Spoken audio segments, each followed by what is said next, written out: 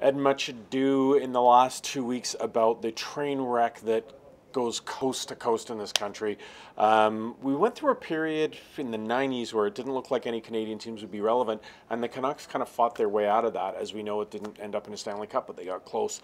Right now, doesn't look like there's any Canadian team in contention or even going to be in the playoffs.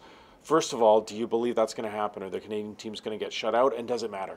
Spoiler alert, this is the subject of the column on Sunday, and I think this is a great opportunity for the Vancouver Canucks to reclaim all the territory they lost in 2001 and really come back as Canada's team. And this is why I say they are so much more likable now. We have the hipster president, we have the everyman general manager, we have the coach with the porn stash from the 70s. We've got all these young Canadian players who are good character kids, seem to be all developing. So, you know, I understand now the tension, like we all realize now that Ryan Kessler's a knob, okay? Yeah. Maybe the rest of Canada was quicker to That's realize actually been quite kind to him, just calling him a knob.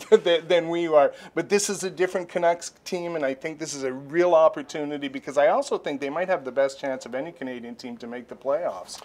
That's puzzling to me. I mean, the Leafs are the Leafs. I actually do like that the Leafs seem to be, it is a long-range plan, but they seem to actually be believing in the plan for change. Tanking very well this year, yeah. The Canadians, though, and I know Carey Price is injured, that's a talented roster. Yeah. Like, I know so much of it hinges on Price, but that is a better team than they're showing. I honestly thought with the goaltending from Price, they would be in contention.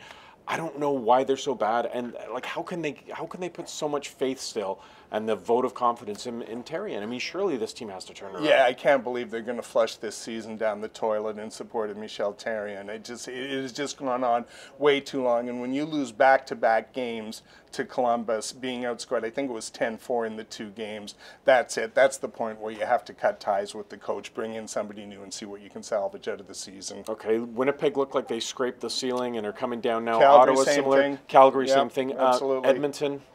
Yeah. Who can figure that out? There's so much talent, but the chemistry is all wrong on that one. But Canada, you got the Canucks. You got the Canucks. Time to get on board. Beauty, eh?